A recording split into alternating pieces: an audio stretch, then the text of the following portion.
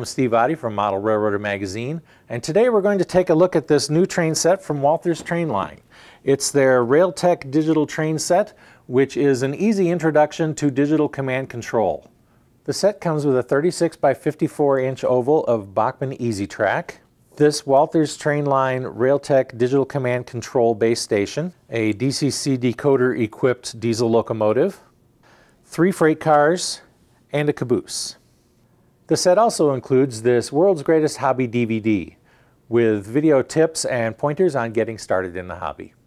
The track that comes in the set is Bachmann Easy Track, and like the name says, it really is easy to attach. It has the plastic clip on each end, and on the bottom a notch for the clip to fit into.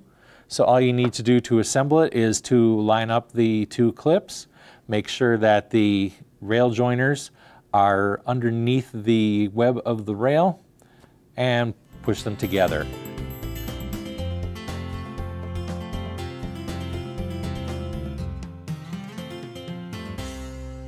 The oval is made up of 12 curved segments and 4 straights. Now, one of the curved sections is this terminal re-railer, and what this does is it allows you to put the car's wheels onto the rails easily.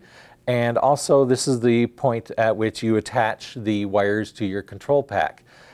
Now let's take a look at the Railtech DCC controller. Now, the Walthers Railtech base station is really easy to set up. You don't even need any tools. Right on the back, we've got 2 push button terminals for the wires that lead to the track. All you have to do is push the button, insert the wires, and release, and it holds them securely. Then we plug the wires into the terminal re-railer. Next, we'll plug the included power adapter into its jack in the back of the controller and plug the adapter into the wall. Now we'll take a look at some of the features of the Railtech system. It's got 6 buttons that allow you to program and address 6 locomotives simultaneously. So the system can actually control multiple locomotives on the same section of track. This locomotive is programmed to the default address of 3, which is why button 3 is lit on the controller. The other buttons on the controller turn the headlight on and off, trigger the bell,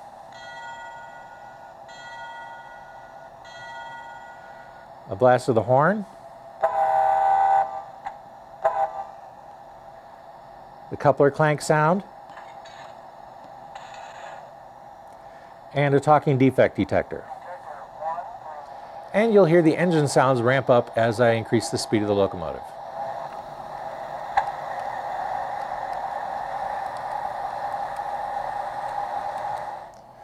Now, the sound is not coming from the diesel itself. The sound effects actually generated by speakers on the bottom of the controller. If you take the locomotive off of the track, you still have your sound effects. That means that you can get sound effects when you're running any digital command control equipped diesel on this layout, even if it's not sound equipped. There are 2 different diesel sound schemes that you can choose from, as well as 2 different bell sounds and 2 different horn sounds. You can program each one to a different locomotive selection button. The set comes with a 50-foot plug door boxcar, a gondola, and a flat car, in addition to the caboose. And the freight cars are equipped with KD-compatible magnetic knuckle couplers, which means that they'll work with most other cars that you could buy out there on the market when you're ready to expand your set. Now, putting the cars on the track is fairly easy using the terminal re-railer. You just slide them along the notches, and the re-railer grabs the wheels and puts them on the rails.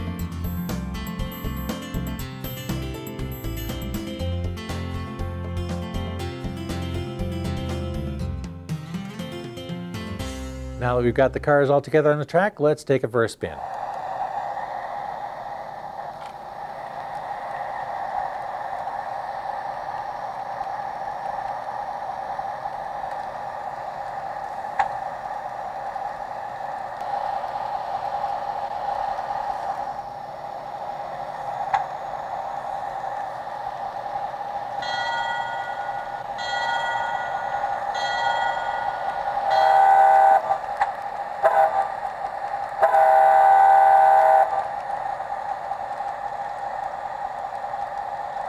Well, there you have it. The Walthers Trainline Railtech digital train set. With digital command control and sound, it's a fun and easy way to get into model railroading.